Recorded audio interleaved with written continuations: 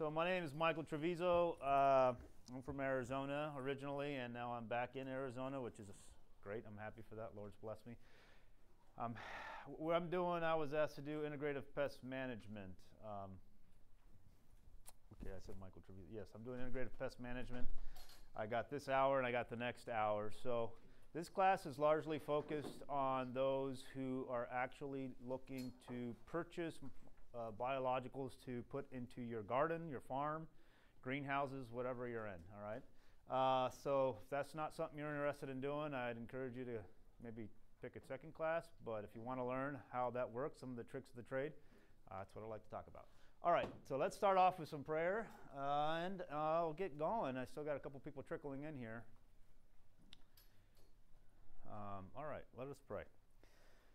Our Heavenly Father, we thank you for the opportunity to be here at this conference. We pray that you would please be here with us, that you'd give us your spirit. We pray, giving you thanks for being in such a beautiful location this morning. We thank you for the weather and the sunshine we enjoyed yesterday, and we ask that you would please be with me now as I get ready to present, that you would give me your words and your spirit, Father. And we pray asking all these wonderful things in Jesus' name. Amen. All right, well, I guess without any further ado, let's get started. I'm going to probably move over here so I don't keep getting in front of the screen. All right. And if anybody has any problem seeing it, I do apologize. This is what I was given to work with. Okay, so IPM. What is IPM? Integrative Pest Management. Does anybody here have any experience with that? Anybody at all? Nobody. Just a little bit. So you guys are really green. Okay, so then I got my work cut out for me. All right, so integrative pest management is essentially using insects to kill insects. Now, I think anybody that's grown anything in here, and I'm sure several of you have at least tried to grow something and have had some kind of insect come and consume your crop, right? So so IPM is about using insects to control your insect problems, all right? So we're looking for predators and preys. Those are usually what we use. So we got predators, which are prey on our insect pests, and we got parasites and parasitoids. So I'm going to talk about some of these things, but I don't think it's right to get into IPM without getting a little bit into the scriptures. It's just, in the secular world, they don't do it, but we're not secular here, so I'm going to have to talk a little bit about the word, preach at you a little bit. So some of the biblical texts that I find are very impressive because when I read the scriptures, especially when they were written in those days, were very agrarian lifestyles. Everybody depended on something growing where they lived, or somebody that they were directly related to, or worked for them directly for their substance. There was no Walmart, there was no Amazon Market, there was none of the stuff we have today, right? Very dependent. So God brought in several different, throughout the Bible, there's several different texts, and this is one of Psalms 105:3. I'm just going to go through a few of them. He says, He spake to the locusts and the caterpillars. I'm sorry. It says, He spake, and the locusts came, and the caterpillars, and that without number, and did eat up all the herbs in the land, and devoured the fruit of the ground.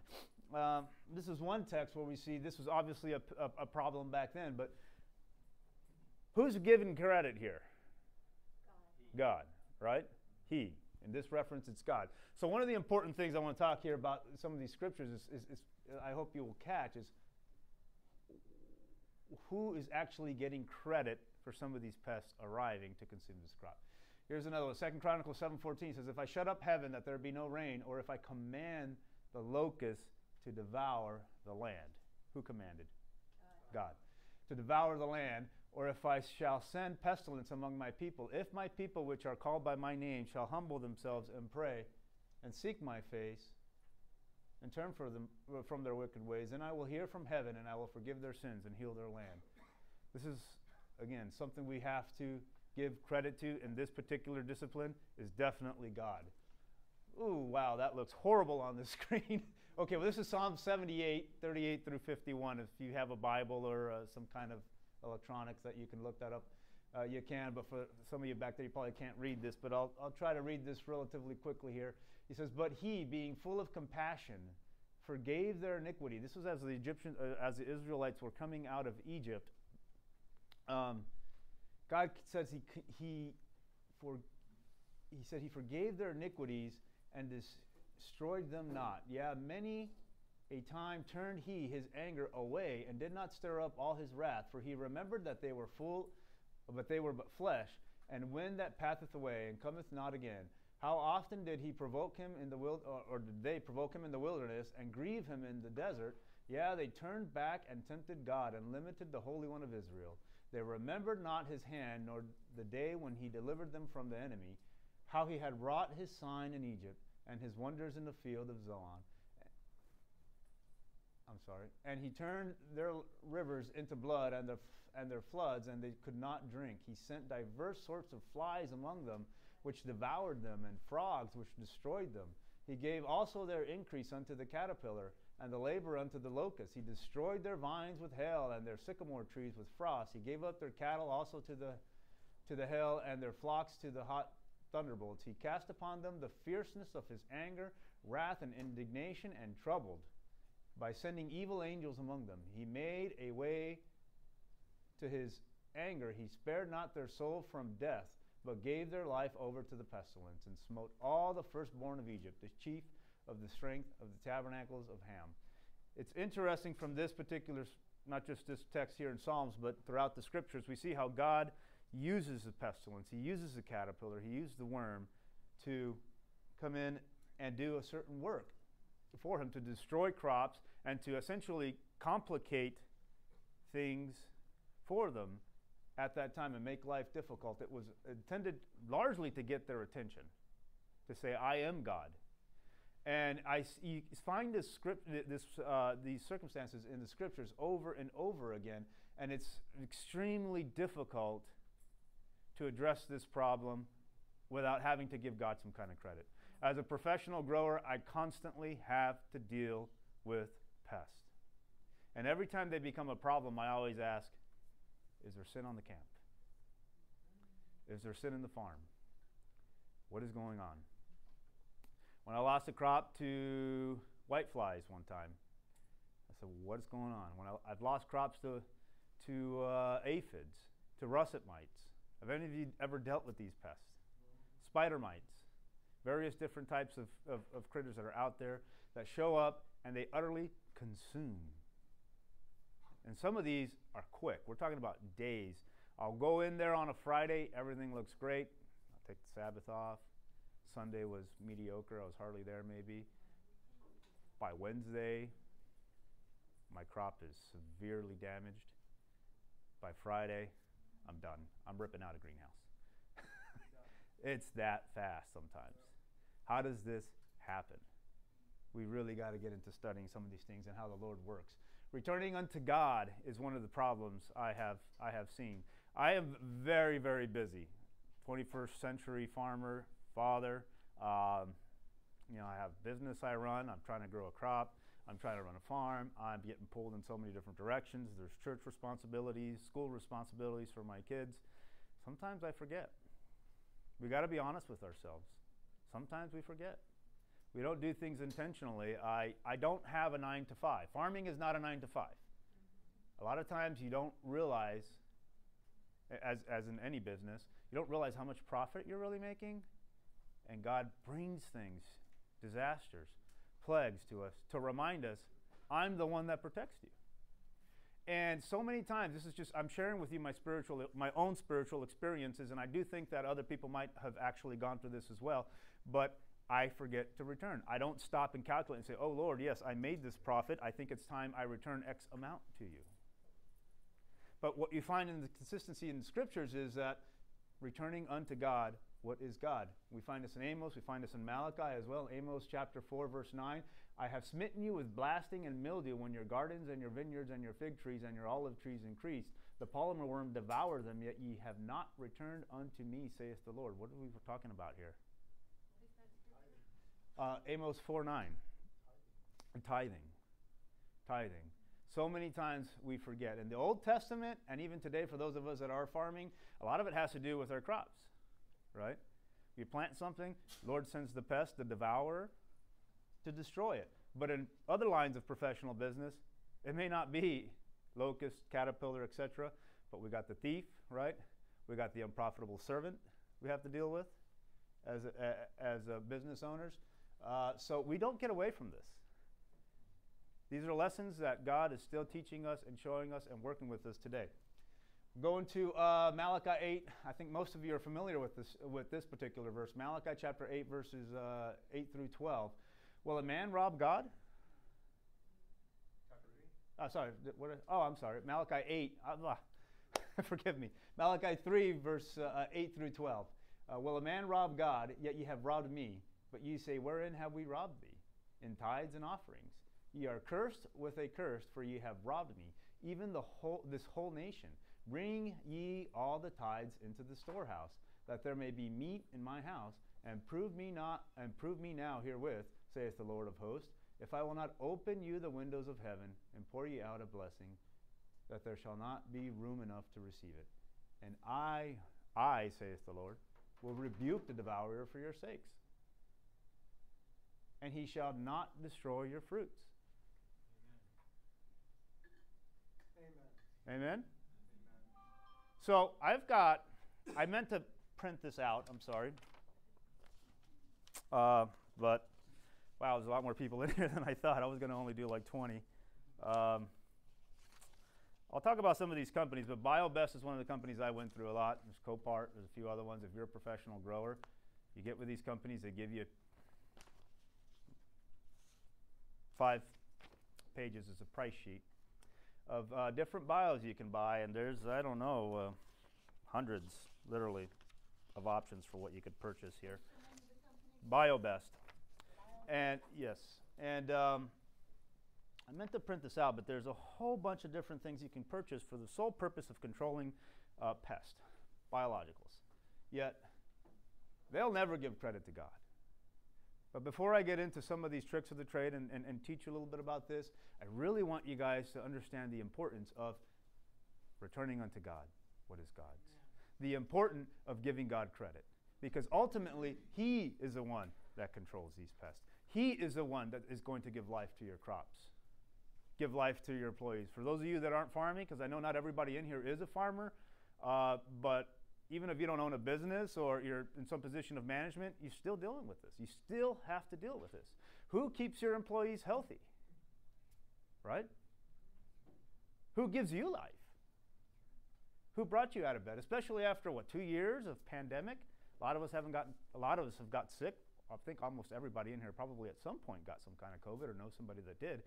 Who gives us life? Who brings us the contracts that makes us the money that we need to make? Doesn't matter to the line of business. It's always God. All credit goes back to God. It always goes back to God. So if you're not a farmer here, because I know this conference tends to attract a lot of people that are not farmers or actively growing and dependent upon those crops in order to make a living, I do want you to take the time to stop and consider the object lessons you could learn from this and bring into your line of business, whatever it might be. And never forget that the credit goes to God. Joel chapter 2, verses 25 and 26. Very interesting. And I will restore to you the years that the locust hath eaten, and the cankerworm, and the caterpillar, and the polymer worm, my great army which I have sent among you. Who is that devouring your crop? It's God's great army. You're telling me most of you are here because you're concerned with the pests that have come to devour your crop or molest your crop and bother it. Whose army is this that has arrived on your farm? Whose army has arrived in your garden, your fields? Joel tells us it's God's army. I love this verse because when I see it, I say, man, this is God's army. This is why, go back to what I mentioned earlier. I said, Lord, your army is here devouring my crops. Why? What have I done wrong? Show me my sins, Lord. Show me my sins. Rebuke me. So this is one of the things that I tell you, you must remember. Chapter 2, the second chapter of the book of Joel. God's army is in your garden or in your farm. Brother and sister, I tell you, you must take that time to stop and examine self. Especially for those of you that are professional growers. You must take that time. Before you turn to all these biologicals and you turn to the sprays and everything else that's out there to try to control these pests, we must turn to God. One of the promises the Lord made if in the first Kings chapter 8, verses 37 through 40. If there be in the land famine, if there be pestilence, blasting, mildew, locust, or if there be caterpillar, if their enemy besiege them in the land of their cities, whatsoever plague, whatsoever sickness there be, what prayer and supplication soever be made by any man or by all thy people Israel, which shall know every man the plague of his own heart, and spread forth his hands toward this house, then hear thou in heaven thy dwelling place, and forgive, and do, and give to every man according to his ways, whose heart thou knowest. For thou, even thou only knowest the hearts of all the children of men, that they may fear thee all the days that they live in the land which thou givest to our fathers. This was the promise that was made at the commissioning of Solomon's temple, that if we would return to God and recognize him, that he would remove these diseases and these pests from our land and from our crop. And that goes back again to what I spoke earlier, giving credit where credit is due, giving it to the Lord before we get into this. Now I'm going to start getting into the biological side of these things. I'm sorry, I want to keep track of time here because we started a little late. Like I mentioned earlier, the biggest enemy of an insect is another insect. The business of, or the practice of using insects to control other insects is biocontrol. IPM is a more specific part. We call it integrative pest management. In other words, we are integrating, we're bringing into your cropping system a pest to manage another pest, thus the name integrative pest management. All right? So there's different approaches we could take at this. We have predators, and we have parasites, and we have parasitoids. So we're going to get into what these are, these three in particular. So a predator is, it preys obviously on, here's a variety of different pests. We have aphids, scale insects, mites, thrips, whiteflies, caterpillars, beetle larvae, like another gentleman here, I think Frank, spoke to me about some of these trees are actually hit by beetle larvae. So there are some ways to manage it, but I think those particular beetles are still trying to figure that out. So these are examples of predators that can come in and actually consume different pests. Here's three different very common predators. Most of you are probably familiar with. Everybody knows ladybugs, right?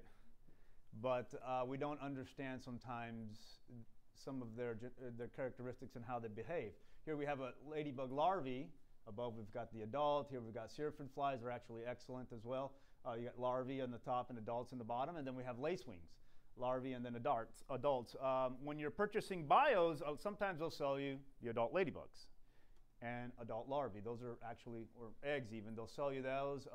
Lacewing flies will also sell you the larvae and the eggs and the adults. Syrphid flies as well, lacewings. But these are all examples of common predators that we could use to manage different pests. Aphids in particular for this one, and lacewing. I think the syrphid also. Actually, all three of those do aphids quite well. They're serious consumers of aphids. Then here's some more charismatic predators. Unlike the previous one, these are also well known, especially the primantis there on the left. But these larger insects, they're not as hungry and they're not as prolific. They're great to have in your production system, but you can't really count on them to be curative. In other words, if you've got a heavy infestation, they're not going to wipe it out. They're just going to consume what they want, leave their progeny, and then move on. But it's not really a pest that you can expect to be curative.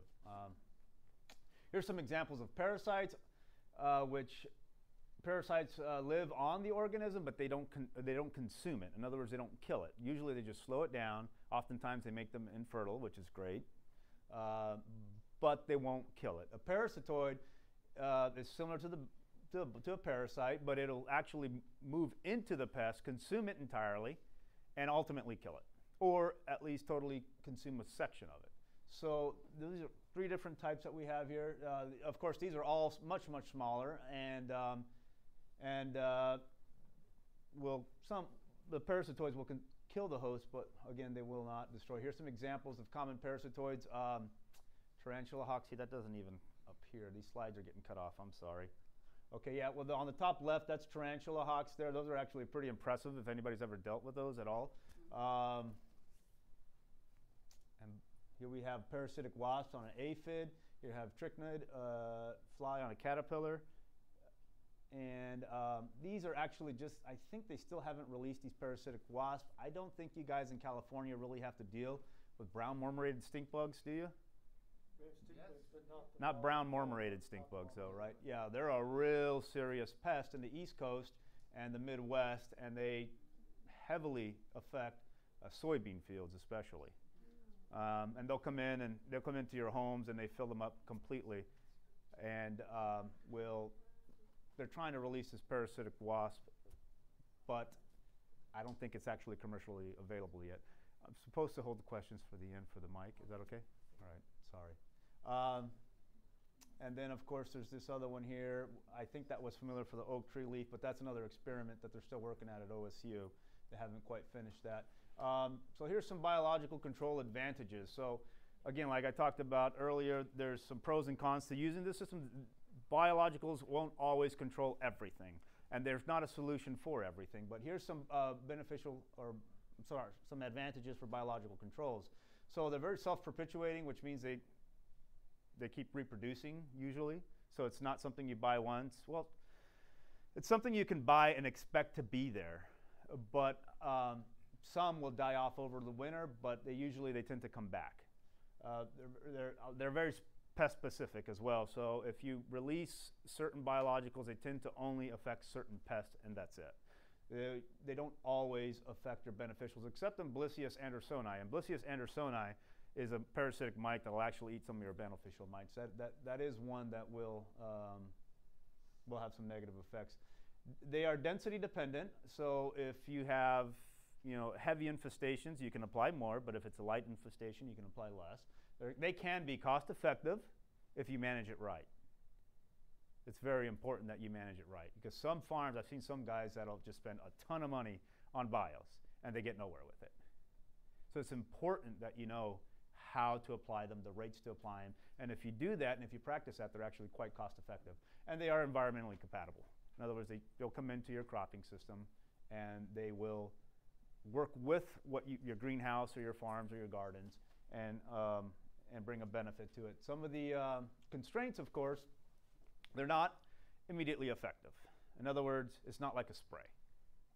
You can't just come in and spray. It says it'll knock it down, it'll kill whatever, so you buy it, you spray it, and it knocks it down. Bios don't work that way. They take time. They take time to come in, establish themselves, consume the target pest, and ultimately establish their colonies in there. They're not eradicative, but this is not really a constraint. In other words, how do I put this in layman's terms? I'm sorry. I want to use words that I think a lot of people don't understand because they're not familiar with IPM. Yeah, it doesn't really kill every one of them, but okay, so what happens is you bring in these pests and they will consume the majority, but they don't consume all of it. They will never consume every single aphid. There'll always be some aphid in there. You'll never consume every single spider mite. There'll always be at least one spider mite in there. But I don't really see this as a problem, because what happens is if you do have a little bit there, then there's always going to be some predatory mites that will come back, or parasitic organisms that will come back and consume them, so that they always have a food source. They're always present. So if you get an infestation from outside of your farm, it's nice to have them there. So that's why I say it's not really a constraint, though some people might look at it as a constraint. Biological agents unknown for many pests. Okay, yeah, so there's a lot of pests out there that there are not bios for. So we don't have a solution for every problem, but we do have solutions for a lot of the problems. So it's a good idea to learn. So that's one of the constraints as well. They say it doesn't always work, but some people will tell you, oh, I tried bios, I tried an IPM program, and it didn't control my infestation of aphids or spider mites or whatever it might be. But a lot of the times these failures are due to misapplication rates, misunderstanding of what organisms should be released for what aphids, because not all aphids are created equal and not all organisms consume all aphids. Some of them are quite specific to a certain subspecies of aphids. So it's important to know these things. All right, so what makes an effective biocontrol program? High to complete prey specificity. That means that, like I mentioned earlier, when you're purchasing certain aphids, like for example, there's two different types of aphids. I'll tell you later. I'll show you later. I have a slide on there with the specifics, but you got what was known as a potato aphid, and then you have your green aphids, or I'm sorry, your melon aphids. So those are two types of aphids that are in fact quite different, and sometimes people will introduce the wrong organism for the wrong aphid. So I'll talk a little bit more about which one that is, but you have Aphidius urvi and Aphidius colemanni, and both of those actually hit different aphids. They're parasitic wasps, so they don't go after the same ones. So it's important to get the right organism for the right pest. Let's see. Most of these are well adapted to habitats for target species, so you have to make sure that, for example, cucumbers. Anybody grow cucumbers in a greenhouse? Yes. Okay, so for cucumbers to grow, all you really need is water and heat. Just make it hot. Make it hot and put a lot of water down, and man, those cuke vines, they'll just blow up, especially if you get over 100 degrees. But the problem is, in the summertime, growing cukes in a greenhouse, if we're over 100 degrees, certain organisms don't do so well. So it's important that you think about what kind of temperature, what type of climate these organisms thrive in. Otherwise, they will not. They may not do so well. They'll actually start to heat. If the heat gets too high, they'll start to not develop as quickly. And this is very much, IPM is very much a numbers game. And what I was going to do some examples earlier, but say you have an infestation of two-spotted spider mite in a cucumber greenhouse. Anybody? How many of you do not know what two-spotted spider mite is? Wow, about half of you. Okay. Well, if you don't know and you've grown cucumbers or strawberries, I'm going to tell you that you were probably hit by spider mites and you didn't know it, because they really hit those pests, or they really hit that crop significantly. But so say you find a, how much time do I have here? I don't want to take too much. Okay, I still have a little bit. Say you find two-spotted spider mite in a greenhouse, and you think that you were out scouting and you found maybe, I don't know, I'll say 10,000, right? We'll just come up with a number.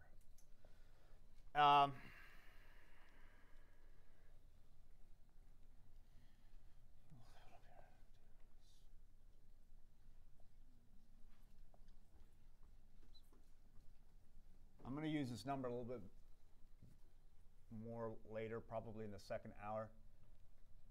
That's not really right. Well, okay. That's supposed to say two-spotted spider mite. This is kind of not so happy as a marker. So you find 10,000 of them. You want them gone, right? You want them eradicated. This could be cucumbers. Oh yeah, we'll say you have 10,000 in cucumbers and you have 10,000 outside on your strawberries. Same pest. You got to manage them differently. The reason why you got to manage them differently is because in a cucumber house, in the summertime, 100 degrees and above is common, especially here in California. How many of you are not from California?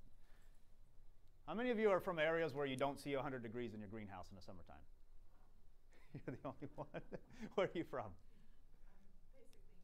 Canada. Okay, yeah, you probably wouldn't see it in Canada. Okay, but for the rest of us, we're definitely going to see 100 degrees in the greenhouse in the summertime. So some insect pests will die. Well, they won't die, I don't want to say that, but they will not multiply as rapidly as they will if you're, say, outdoors and it's maybe 80 degrees. This might be closer to a temperature where the reproductive life cycles are much higher, and a pest that is our strategist, like spider mite, which reproduces rapidly, will actually slow down. In a greenhouse where temperature is too high. So if it's our strategist, like some of these predatory mites, they'll start to slow down. A real silver bullet for spider mite that you normally go after is Persimilis. Each one of those will consume about 40 spider mites in a day. So one Persimilis mite will consume 40 spider mites in one day. It's also a mite. It's also a mite. Yes, it's a mite consuming another mite. They're all fall under arachnids. They're mites. I'll show you some pictures here earlier. But we can't put Persimilis in at 100 degrees above 100 degrees because they'll actually start to slow down, and it'll take much longer for the reproductive cycles to go through. And I'll get into the numbers a little bit later because I want to get through some of these slides. But we can't use that same pest, and this is why I'm saying well adapted for the habitat of the target species is an important category and why I put it in here. I won't go totally into it right now. I'll talk more into the numbers later, but I'll give you just a brief idea for those of you that have never done this before. But you cannot treat that strawberry field the same way you would treat the cucumber greenhouse for the same mite. Does that make sense? Because what you'll end up doing is you'll put the spider mites out in the strawberries.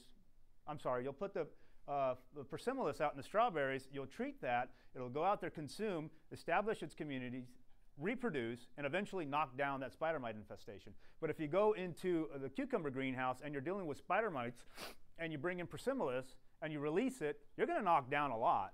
But the problem is that they don't reproduce as often. It takes longer for them to put out eggs, and it takes longer for those eggs to make it to adulthood when it's 100 degrees every day. Does that make sense? All right, awesome. Just trying to teach these principles to you. All right, so sorry, let's go to the next slide here. Okay, in addition to classical biological controls, which is bug versus plant, we also use viruses, bacteria, mycosporidians, and entomopathogenic fungi and nematodes. I'll talk briefly about these as well. So here's an example of a virus that can be used, which is milky spore powder, which is used for moths and butterflies, particularly gypsum moths. And I think they use it against Japanese beetle grubs. These are the grubs of the Japanese beetle, which are in the soil. And this is essentially a virus that they have to consume. So it has to go into the organism, and then that virus will eventually kill that organism. It'll never make it to adulthood. So that's an example of a virus. Of course, this is not IPM, but it is biological control. You could use bacteria, Bacillus thuringiensis, which most people are very familiar with. And that's a bacteria that is consumed by earworms or caterpillars, and it destroys their digestive system, and they die. All right? So these are non-lethal chemicals, but they're actually living organisms. Microsporidians, which are used to control locusts. It's similar as well. They have to consume it, and then they'll never make it to maturity, and they'll pass away. Bavaria bassiana is a fungus that you can use for all sorts of different beetles. This one right here at the bottom is, it's hard to tell. That's not it's a stink bug, but it's not brown marmorated stink bug there. And you see the white all over the beet, or the bug is actually the fungus growing in there. And ultimately it'll actually kill it. And then, of course, there's nematodes. I'll talk a little bit about nematodes because nematodes is something you can buy from a lot of the companies that provide bios for you, like BioBest or Copart I mentioned earlier. And these nematodes there's different mechanisms, but either they take two different approaches. Either they'll actually go into the target pest and consume it and kill it, or they will release bacteria that'll affect its digestion and then kill it that way. So those are the two types there. Okay. Now, I think this slide was supposed to be earlier, but oh well, I'll say it anyway. Nutrition, right? It is so important that climate, which means temperature, nutrition, which is your soil nutrient balancing, ensuring that that's right, as well as moisture. If pests love sick plants, another reason they're there is because your crop is sick. If it's stressed out because you don't have the proper moisture, whether it's too much or too little, it'll stress out the crop, you'll end up with a pest infestation. If, say, you're totally out of balance, you got way too much nitrogen, for example, nitrogen is one of them, it makes the sap a little sweeter, and all your phloem-feeding insects are going to show up, like aphids, and start consuming your crop. So if you're pushing too much nitrogen, that could be an issue. Let's see what else. Proper root, if your soil is very compacted and you can't breathe properly, that's another issue that it's actually going to stress your crop out and bring pest in. So some of the things you want to consider before you get into bios are climate, nutrition, soils, and then, of course, what I mentioned to start with at the very beginning is the Lord God. Make sure we're right there. We can't forget that part. Oh, what's going on here? There we go. Yes, we have to remember as well, not all crops are created equal. So one of the things I have seen as I've gone out to visit other farms is sometimes people would take crops that are quite different, something like, again, a very different example, strawberries and cucumbers. Strawberries, they just like a little bit of water. Cukes and all your melons, they want a lot of water. But what I see sometimes is people put both of them on the same irrigation system so that they're both getting the same amount of water. We've got cucumbers, thirsty for water, strawberries, we're inundated, we can't grow. This stresses both, even though you're irrigating both of them the same. If we look at education page 111, paragraph 3, no one can succeed in agriculture or gardening, for those of you that are just gardening, without attention to the laws involved. The special needs of every variety of plant must be studied. Different varieties require different soil, right? And cultivation, and compliance with the laws governing each is a condition of success. We cannot treat every single crop the same way. They don't all want the same soils. They don't want the same moistures. They don't want the same climate. We must learn what climate, what soil, what temperature, and what growing regimen we need to practice for every single crop in order to not have them stressed out and have them essentially cross-infecting each other. Examples of that are, you're trying to grow something in your greenhouse in the winter. We had cucumbers in our greenhouses over the winter. They ended up getting infested with spider mites. Take them outside, right next to 5 acres of strawberries. So as soon as it thaws out, the mites go to the strawberries. As soon as it starts to freeze, the mites start going inside. So you start this cycle that is constantly going over, and you can't get rid of this pest. Why? Because it's going from indoors to outdoors, from outdoors back to indoors, and indoors back to outdoors.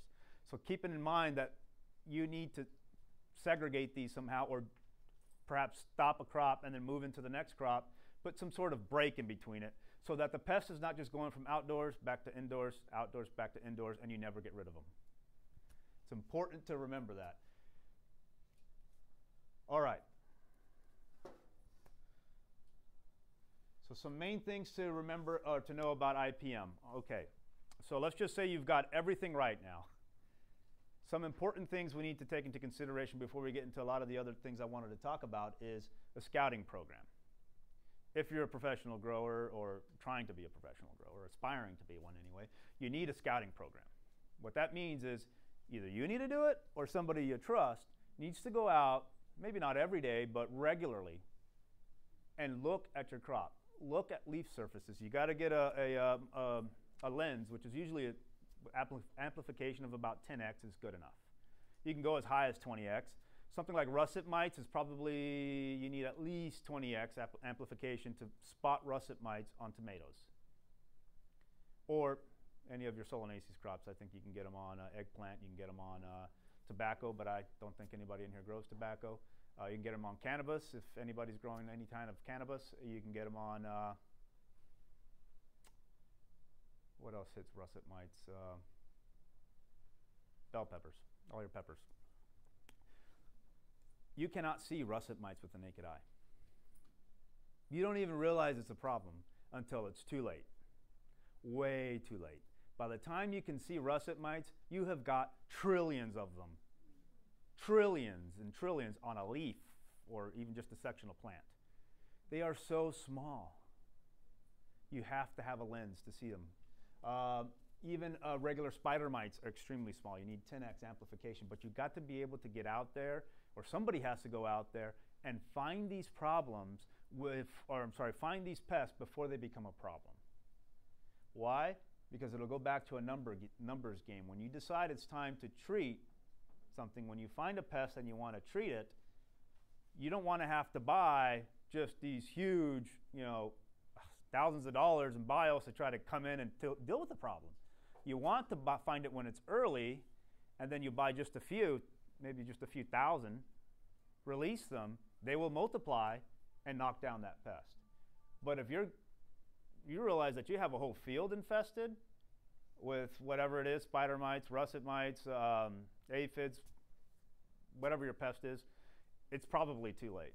And it's not worth the time or the energy or the money especially to try to treat them with biologicals. And this is where a lot of people say, oh, it doesn't work, because they want to, the mentality is use bios like you would use sprays. No, that is so not the mentality. You use bios before you ever need to use sprays. Sprays should be, anything lethal that you'd spray on there should be your last resort. The last thing you're doing. That's where everything else has failed. You know what? Let's just spray, and then the only thing left to do after that is rip the crop out and plant something else. So in the order, the last thing obviously you want to do is rip your crop out, especially if you're trying to make a profit from it. Last thing you don't want to do is rip it out. Next to the last thing is spray it, and then before that, you're down at releasing some bios. So definitely need to do that. Okay, numbers, numbers, numbers. I couldn't argue enough how important it is for numbers. So I have a bunch of sheets here. I don't know how to hand this out. There's so much information I have. But you can get these kind of sheets here from BioBest, Copart, anybody that you want to try to buy biologicals from. Arbico Organics, if you're small growers or just gardeners, go through Arbico Organics. But they give you these sheets, and these sheets tell you a whole bunch of information. I could get into, and these sheets, of course, are about the biologicals that you buy. So here's one about Phytocilius persimilis. I think I had one of these. Actually, no. We'll go into Eretmoceras eremicus. Okay, that's a parasitic wasp of whiteflies. Whiteflies affect tomatoes, especially in a greenhouse. They also infest flowers. If anybody does any kind of flowers, they will hit those flowers very quickly. But anyhow, this particular organism, Eretmoceras eremicus, you can purchase in a powder. You can purchase them in a little piece of paper that you can hang on your crop with a bunch of eggs on it that'll hatch with some food.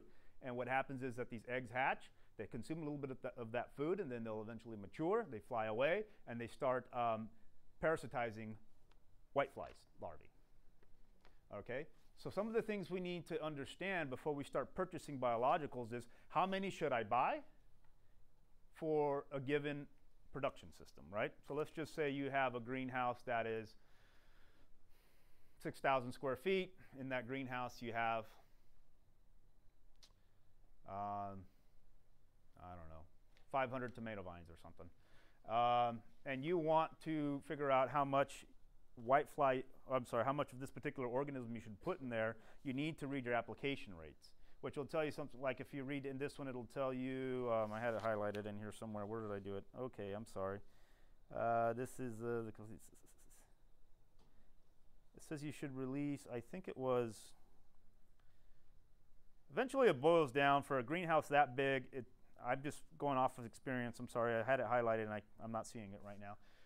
I'm going off of experience here. It would be, you would need to put about probably 5 to 10, the little cards need to be hung on that greenhouse. That's as a preventative. That means you don't have the problem, but you're hoping to prevent the problem, so you introduce the organism to try to prevent that problem. Those application rates are small, very small. In fact, for growers, for gardeners, a lot of the times, you need to go through Arbico Organics or somebody else who will sell you just that small quantity for just a few bucks. Because if you try to go to the big guys like BioBest or Copart or Griffin's Greenhouse, they want to sell to growers, so they want to sell you a larger quantity, right? So how many of you in here are growers? One, you grow, yeah, you grow, you're a grower, you've got quite a bit, about a dozen or so. Yeah, And I have a little patch of garden. yes. And something eats my kale. It makes some holes. I haven't seen any creatures. Okay. That's why. She says she has a garden. All right, I'm about to go to questions here for the last couple of minutes. Yeah, actually, I might as well go into questions because we're about done here. We're almost out of time. I had that problem. They're little green worms, and they're really fast. You get your microscope, you look, you'll find them. Little green worms, you drill them. Well, this is what I'm talking about right here. Elongated, they disappear. You can't, but you look, you'll find them. Okay, so actually I just spoke my last slide. So yes, all right, we'll open this up for questions. Okay, I'll answer your question, what I think you're talking about, and what I think you're talking about is most likely cabbage loopers. So it's little eggs that are laid by little tiny moths that show up they lay them under the leaf, they hatch, they're born, they eat the leaf, and then they go back down to the ground where they cocoon. So by the time you notice the damage, they're already in the soil pupating to become a moth. What do I put in the soil? Because I'm In the soil, you could try nematodes, which I'll talk about. To spray on the crop, you want to use Bacillus thuringiensis, a bacteria organism that you can purchase sold largely as dipel. Dipel is its most common. Quite a few generics out there too. Yeah, there's other generics, but dipel, you probably don't want to buy dipel as just a grower because it comes in a big bag and it's kind of expensive. But you can actually go to your gardening section. They got these little spray bottles by Bonnie is the name of the company, and you should find one that has, make sure the key ingredient is Bacillus thuringiensis, and it'll destroy that. Okay, next. I'll go. Squash bugs, we have terrible squash bugs. They look like a stink bug kind of. For squash bugs, I have tried spinosad was one, but the difficult problem with spraying squash bugs is that they're under the leaf. So as you try to approach a squash bug with chemical spray of any type, it's hard to physically hit them because these are all contact sprays, right? And they're all underneath the leaf. Let's go back to this side. This guy right here, I've somewhat... yeah, I'm trying to get this thing play from current slide. There you go. Okay, this guy right here. Wheelie bugs. Well, actually, yeah, it's a predatory, what do you call it? Bug that consumes bugs like Japanese beetles. I think it'll do some squash bugs as well, but the thing is, it's only as a preventative, not as a curative. In other words, these guys don't consume enough to suppress a population that's already very well developed. So these wouldn't be in a greenhouse, they would be out in the open. Yeah, that's fine. Yeah. What's the name of that again? Wheelie bug, like wheel bug, W-H-E-E-L. Assassin bug, yeah. You could try looking them up as assassin bug. That's what one of the things they're sold as well as wheel bugs. But that's only like moderately effective and only really as a preventative and not as a treatment. It's not going to knock that down. Okay, another question. The gentleman in the back there. Were you asking a question? No? Yes? Sorry. No, I was referring to you. So then with the squash bugs, you were saying certain fungi work on types of beetles. Yes. Would that be an option with squash bugs potentially? You could try them, but I have not had much success with Bavaria bassiana, Okay. which I had a picture of it in here somewhere. Because you already answered her question with squash bugs. That's one of my biggest problems. There you go, that one. Botanigard. Is effective on locusts. Would that effectiveness also cross over to grasshoppers? Yes. Awesome. Nolo bait is what it's called. Nolo bait is what it's sold as over the counter. You can find it online. This is a picture of it right here. What'd you call it? It's called Nolo bait. This is a picture right here of the label. And somebody else is asking about that for where to go? Bavaria or Botanigard is what it's sold as, which is Bavaria bassiana. That one works for squash bugs. But I think that one's marginally effective. That's been my experience. I have not had much success with Bavaria bassiana on any beetle. And the reason being because this, again, first off, it has to have physical contact with it, right? And it's very susceptible to the sun. And most of the places that have squash bug issues are places that are very sunny. So it destroys the spores the sun, UV light will destroy the spores before they will hatch on these bugs. And that's why it's been marginal with squash bugs and it's not super effective. One other, if I may, sorry. Just super curious though, you say as far as introducing these biologicals like tomatoes in a greenhouse or even in a field, what's the best time to introduce that biological control? Would it be at transplanting? At transplanting, yes. Right at the beginning. But remember, so the question is, what is the best time for the month? The question is, when is the best time to introduce the biological controls into a greenhouse? And the answer is, as soon as you plant them. But to be more specific is you first off you need to introduce them at the preventative rate, which is going to be a much smaller number, and you want to do that as soon as you plant, especially in a greenhouse, and especially if you plan to keep tomatoes there for 22 to 46 weeks, or depending on what your growing lengths are. You want to introduce those pests as soon as you plant them at the preventative rate, especially also if you know that you had the problem last season. Okay, next question. Lady in the pink. Question about, you said the bugs that eat the kale, they go into the ground as a cocoon. What can you do about that when you plant again or before you plant? Okay, the question is, what can you do about the pests that go into the ground? One of those in particular is cabbage loopers or earworms, which will pupate in the ground. So that means they consume the plant up to their last larval stages. Then they go into the ground, make a cocoon, bury, stay there. Either they'll overwinter or they'll come up, usually just within a few days or a couple of weeks, and reemerge as a moth. And nematodes is one effective means, but really the most effective, just practical results, is to use Bacillus thuringiensis while feeding as larvae. Can you write that down? On the board. Okay, so let's see. There it is. BT. Which one? Oh, sorry, the left one on the left, right? BT. So a lot of you guys have probably heard about BT corn. So BT corn is a corn that's genetically engineered to produce the same exudates that Bacillus thuringiensis produces, that actually kills caterpillars and earworms and things like that. So it's using the same mechanisms, except this is natural, while your BT corn or cotton has been genetically engineered to produce this same exudate. I'll write this. Let's see if I got a good one. Okay, well, I'll take a question while I'm writing. Right here. Cucumber beetles. Every year I have cucumber beetles that decimate my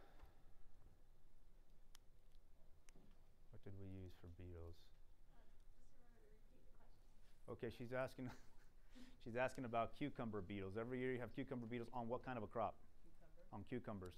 Okay. And squash. And squash. Well, the weeds are beneficial. And I'm in northeast Texas, so it's very. So you're in northeast Texas. Are yours the little ones with white and black stripes on them? They are yellow. I'm sorry, yellow and black stripes? Stripes and spots. And stripes. So you got both. What did we use? We knocked those down. I can't remember what I used. I'm sorry. I haven't dealt with that one, so off the top of my head. So I'll be back to you. I know that I'm digging back there because I remember I did something to knock those down, and I can't remember what it was. But I want to say I used potassium sulfofatty acids to spray them down, which is like impede. Just insecticidal soap? Yeah, it's an insecticidal soap, but you got to make sure the bottle says potassium sulfofatty acids.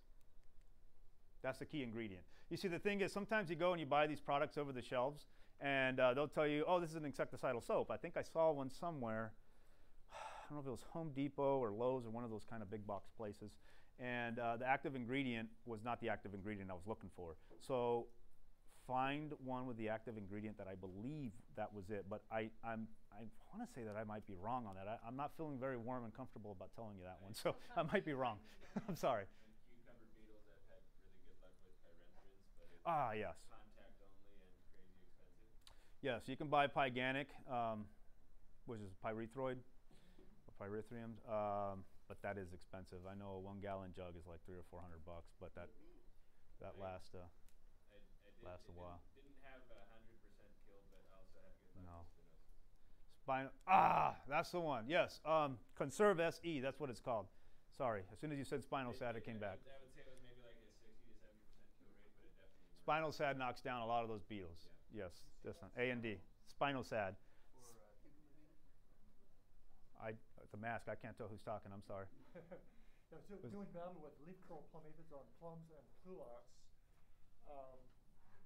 It seems like getting the leaves off early in the fall is a good measure. Also, as part of the management, I've been using a dormant oil spray. How does that interact with beneficials? Because I also get ladybugs and larvae in the spring. I don't want to kill off O- all okay, my beneficials. okay, I'm having a hard using time dormant understanding oil. what the question actually is. I'm sorry. The interaction between dormant oil spray I'm using during the winter and possible damage to beneficial predators in the spring when the aphids become a problem. Okay, his question is he uses a dormant oil spray to manage, what pest was it? It's kind of a generic like scale. Okay, oh, for scale, okay. And he's wanting to know what effects it has on aphids that overwinter. On the beneficials. Oh, beneficials in general. The aphids in the spring. Oh, okay, the I don't wanna wipe beneficials. out my beneficials. Oh, you don't want to hit your beneficials. Okay. So aphids in particular, well, there's a lot of different pests that will consume aphids. Ladybugs is one of them. But the thing with ladybugs is that they naturally, the instinctive, once they're done consuming, they fly away and they go somewhere else. So the chances of you affecting your ladybug population is nil unless the neighbors don't have any. Because those ladybugs will eventually, should come to your farm.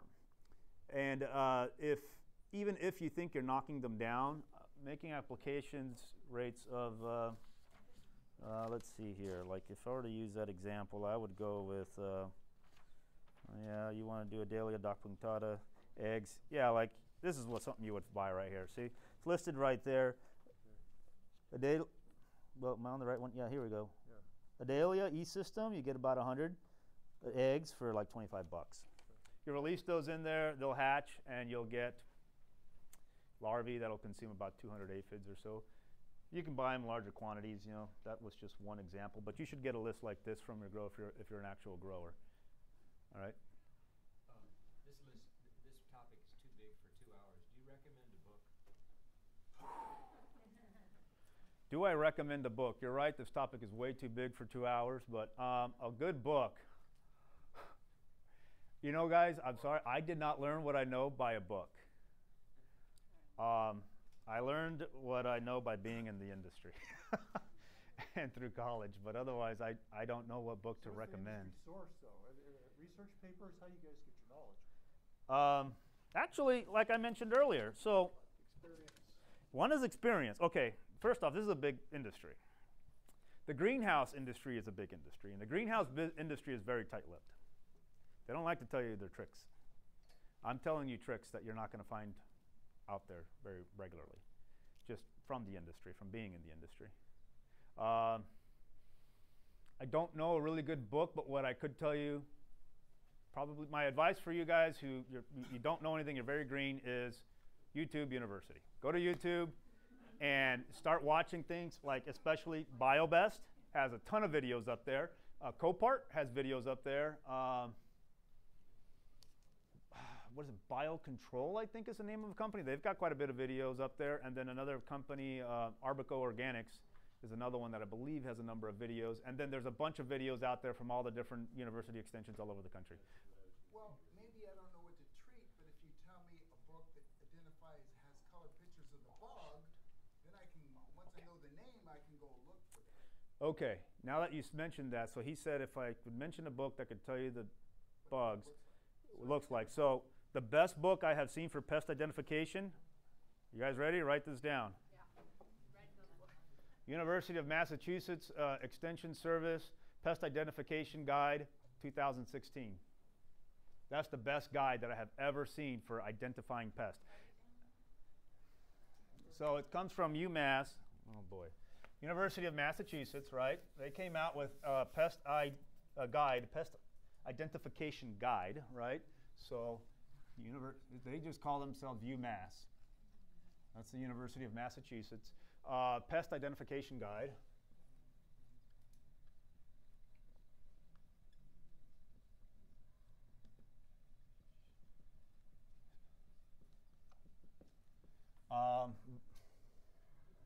I don't know what volume it was, but it was 2016. That's the year that they released it. And that one has, that one is so kindergarten. It's almost nothing but pictures. Nothing but pictures. It tells you exactly what they look like.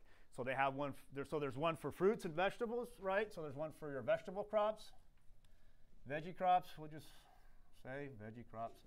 And then there's another one. Pest of woody ornamentals, I think, which is your orchard. So you were orchard, right? Yeah. So for those that are have orchards, I think in the back your orchards too, right? Maybe? No? Okay.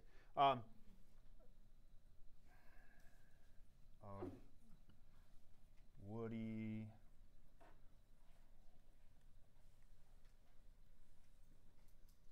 I believe that was the name of the other one. The other one was Pest of Veggie and something else. I can't remember. And man, I got to beg your forgiveness because I meant to bring those books and I didn't bring them. Oh, well, I'm sorry. Okay, I don't know how much more time we have here. Can we? I guess I'll take some more questions. Audioverse, we'll chop them up. We're pretty much done as far as time-wise. We're totally out of time. But I'll answer more questions if you guys want to answer. Those of you that are ready to go up and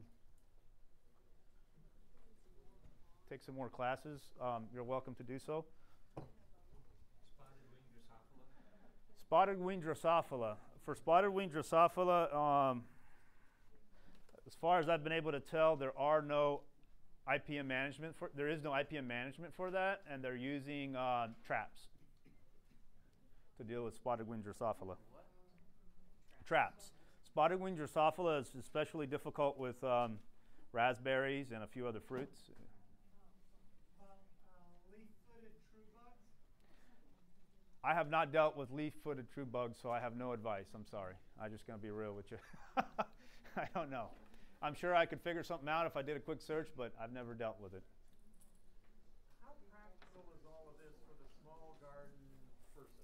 It can be very, okay, so how practical is all of this for the small garden person? It can be quite practical, but you have to learn. And most people don't understand it. This is way complicated. It's just, it's a little bit more than simple, but it can be done. Your part 2 is a continuation. It's going to be a continuation, yeah. Yeah, I was just curious about that. Oh yeah, I'm just picking up where I left off. Where it's like, there's 3 classes I want to be at, right? So I'm curious, what would be your take on? Well, my next one, I'm really going to get into how to apply. I mean, it's going to be very just. Awesome. If you're looking for the information, sit down. I'm about to give it to you. Makes it hard to choose. Yes. You said stink bugs. We had the ones going into the house. Yes. What did you say was for that? Oh no, what I was saying is that they're releasing these parasitic wasps for them, but I don't think that they're readily available in the market. So that's the only thing I know of right now. And then it's attacked what crops? Brown bormorid stink bug. Oh, the stink bugs? No, they almost everything, but especially soybean. So if you live anywhere near a soybean field, you're going to have all these stink bugs. We just started growing some soybeans. Yeah. And I know that some of them have actually come in and attacked tomatoes, and they started actually, originally they were really on soybean, and they've kind of started to get out and get on other crops. They're still a new one because they're new to North America. In my strawberries, I get flower thrips. They come down out of the sky in the spring and just I was going to talk about thrips and how to manage those. The ones I'm going to get into, if you're interested, I'm about to get into aphids, two-spotted spider mite, thrips. we have tarnished plant bugs too. And what was the other one? I forgot. I swear there's a 4th one. But anyway, the different organisms that you can release, and what numbers and how they and what their methods are. I don't know if that interests you. Oh, it totally does. That's the problem. Is that there's this one and 2 others that I'm super. You're stuck in. So. What time is the next one? I guess I'd be curious if I could find you later and get the names of the suppliers. That Sure. you're using. Yeah, I'll be around. We have a really, really good natural population of ladybugs, and I have seen how That's magical good. it is in our greenhouse. That is great. As That is far great. as, They'll like, take care of all your preventing aphids. Complete Yep. crop loss, but we still have aphids, but we're not losing the crop. Well, which we is can great. get the aphids totally out. I mean, unless your nutrition is just way out of whack, that you're breeding aphids. Which could be the case too. I've been working with Whitmar McConnell on my soil nutrition, so hopefully. Okay, we're so getting that you should be balance. somewhat closer, but We're getting closer. But yeah, I've seen. But usually with aphids, I like to hit them through different routes. I want to go first off. I want to go with ladybugs, right? Larvae. Yeah, It's for sure. important that you have the larvae Yeah. because the larvae Oh, we consume got a lot tons. more than the ladybugs. Yeah. An adult ladybug will consume maybe 200 Yeah. aphids in its entire adult life, while a larvae will consume 56 a day. Yeah, that's awesome. A larvae, they are hungry. They're like teenagers, just going around, eat. And they'll just tear up a whole bunch of aphids real fast. But then if you bring lacewing bugs into it, and then you bring parasitic wasp, both the ervi, and you're putting the right one in there, then you're really going to. I've seen fields just totally infested with. I had 2 acres of watermelons, totally covered in aphids. I thought it was done. I gave up on it, and then I left, and I went to go deal with this. I come back like 2 weeks later, and they were almost totally gone. Wow. They consumed so many. There was just lady beetles, lacewing bugs, and parasitic wasps because you could see the little carcasses left over from the eggs from their parasitized. Hothouses don't share any. They don't know. No, sir. Is it all about they think they're saving a buck for themselves? No, they look at it as what do they call it? Industrial secret? Yeah, pretty much. Proprietary information. Yeah, it's proprietary. I mean, if they started sharing everything they did, then everybody would do it, right? And then they'd be out of business. Find you later to get the names of those Yeah, no suppliers. problem. Are you going to I wish I be could be in putting three your, places. are you Yeah. putting your notes up on the? They're supposed to take my PowerPoints and put them up. Yeah, eventually. They're supposed to put my PowerPoints on Audioverse too. Okay. Um, Sometimes they put them on the AdAgra website too. I don't know. Yeah, sometimes. I don't know what they're doing this time. What time's the next one supposed to start? I'm all confused. I'm sorry. Oh, okay. So hopefully we'll get a crowd back in here. Because I was really going to get to the real serious stuff. Now Well, I I'm lost the moving crowd. closer because I need to see the reading better. I wish they would have gave me a bigger I thought screen. IPM, Yeah. I thought IPM, the whole idea was the integration of, kind of all the conservative measures, such as biologicals and organic friendly sprays, and Well, trying to get it all to fit without disrupting. yeah. Minimal amount of disruption. That's why it's called management, because you want to manage these organisms Right. on your farm and you don't want them to go away. Right. So it's kind of like that terminology is just this big umbrella, right? And then underneath it you have more specifics. So biological controls is Right. really more what I'm focused in. But if you don't have a good management program, then you're going to go and you're going to buy these sprays, you're going to come back, you're going to spray them, then you're going to kill all these bios that you just paid all this money for. Right, exactly, yeah. So it's just one of those things where it's like you don't want to spray unless you really absolutely have to. Uh-huh. That's why I was saying you bring in the bios before it's a problem, because by the time, if you're spraying, you shouldn't be spraying until you've reached a point that you've exceeded your economic threshold. You can't, if you don't spray, you're going to lose your crop, Right, and you're going to lose a lot of money. right. But then even then you use the sprays, and a lot of times that only knocks it down. Sprays will never kill 100%. It doesn't matter how toxic or Right. how fancy it is. There's no spray on the market that'll kill 100% of anything. Right. It usually at best you'll kill 98%. That's Which probably means a that lot of 2% is gonna antibiotics be there. too, is what you have left is going to be stronger for it, and so next year. And then you breed, and that's how you breed resistance, because Right. that 2% or whatever it is that survived that spray will eventually come back and produce a new population, right? So you Right. spray it again, you knock it down again, and then well you knock down, another 98 or whatever, 95 maybe, I don't know, and now you end up selecting for resistance against this spray that you're using. Right. And this is why a good spray regimen calls for different sprays. You don't ever spray the same thing back to back. You need to shift Right, and use different sprays. right, Otherwise, you end up selecting for resistance, genetic resistance of that spray. right.